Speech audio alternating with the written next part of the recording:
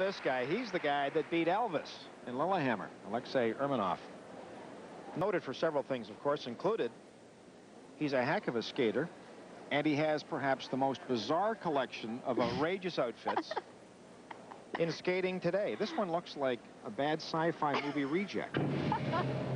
Well, he's always been well known for his flamboyant costumes, and it really stands out now because actually the guys have started to dress down a little bit ever since Scott Hamilton came out. He's dressing down with the Ban the Beats campaign.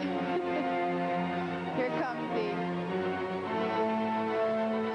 his triple axel combination back to the skating.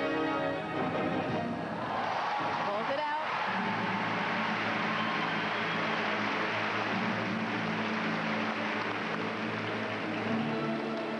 He had a real problem this week with his skate, as so many skaters are having problems with their equipment.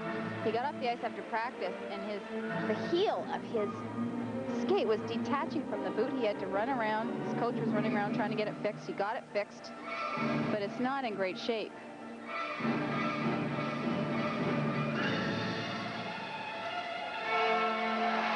There's a second triple.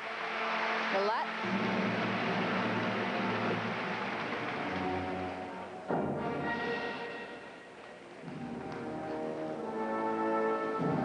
Okay, now this will be really interesting because Scott Davis and Urmanov have just done exactly the same technical elements, the triple axel combination and the triple Lutz, and the judges will have to decide who they like better in terms of artistic impression, and both of them are so different. Do they like the classical style of Urmanov or the techno hip-hop style of Davis?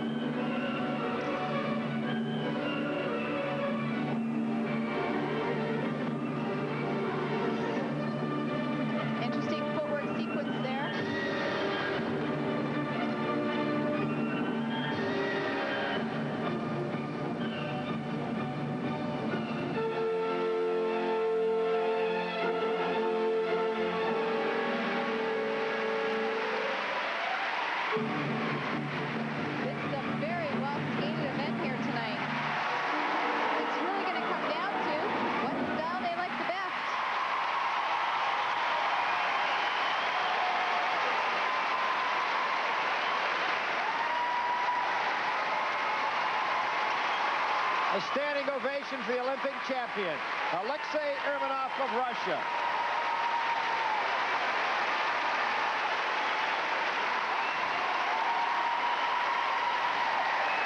He's not just a great skater, but you really have to admire his strength because he does march to a different drummer.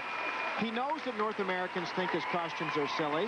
He knows that classical ballet type... doesn't. He does so know this. He also knows that the classical style is out of favor now and less so in favor in this part of the world, but he does it anyway. He chooses to. But you know what? I just want to see him smile. He just doesn't look happy. He just skated a great performance.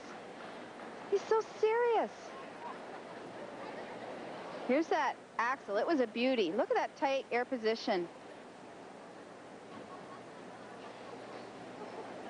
I don't know. Who do you pick?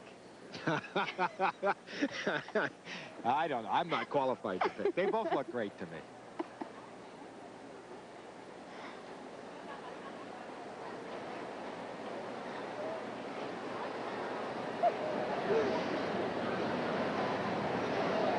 He's going to challenge for the lead, no question. Will he be number one? We're going to find out shortly. Required elements very high, 5.7s and 5.8s. And he's got ones across the board. His ordinals, he's been ranked number one by every judge here tonight. So he takes over first place from Mr. Davis. And boy, another big grin, huh?